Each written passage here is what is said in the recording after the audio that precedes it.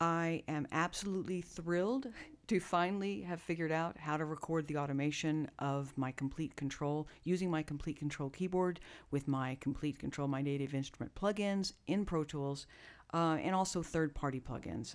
This has been really frustrating for years for me, so I thought I'd post a video. So I'm going to create just two stereo instrument tracks. Bam. There we go. Oh, I just created one. Okay, let's just start with one then. And then I'm going to go Instrument. I'm going to go Komplete Kontrol. And I'm going to choose something like Analog Dreams, some patch like Arcadia. Great. I'm going to turn it down a little bit so you can hear me talking over the plugin. I'm going to put the plugin in Record.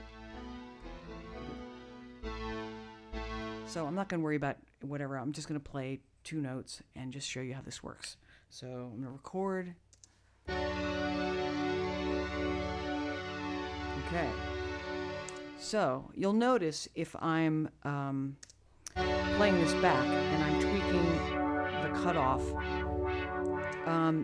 if I recorded this while I was playing the chord, it still wouldn't record. I don't know why, but this is how to make it work.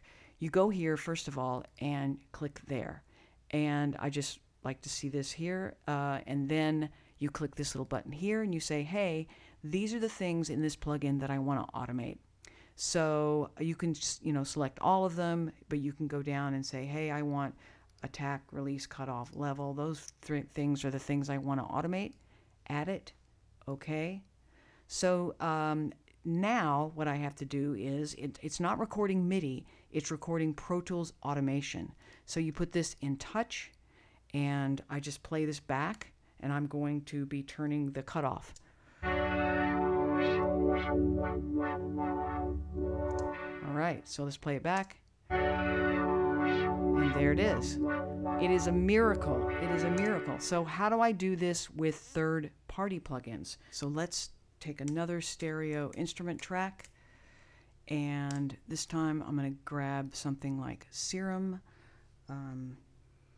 Boom. All right, so here's Serum. We can just use a, I'm going to turn this down a little bit. So turn it down a little bit more. So let's say we want to automate the cutoff and the resonance. So I need to turn that on. And okay, cool, it's working. How do I get the knobs on the Komplete Kontrol to control the knobs on the plugin? If I click here on the Pro Tools track, I'm seeing Analog Dreams on my screen. If I click again back here, you'll notice that the Komplete Kontrol screen changes. This is really crucial, is that your screen reflects what track you have selected. So definitely this is saying, hey, I'm not a Komplete Kontrol NKS instrument, but I have MIDI features right here. So here's how you do this. So I'm going to go to the cutoff frequency. I'm going to control click or right click. I'm going to say MIDI learn. And now I'm going to turn the knob, and you'll see that this knob is controlling the cutoff.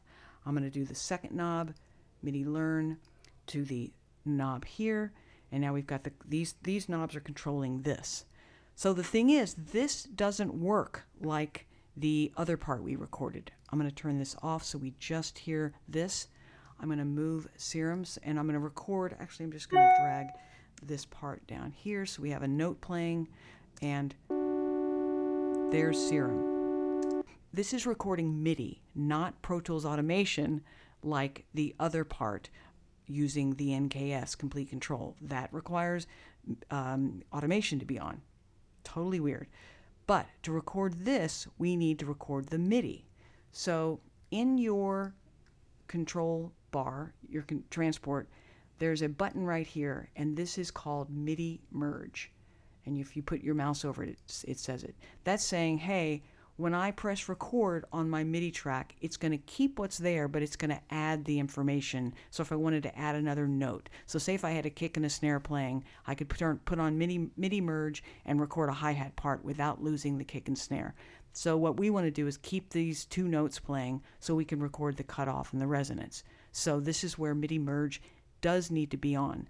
Most of the time, though, this is off because I do want to overwrite my recordings. So it's important that after you use this, you know to turn this off.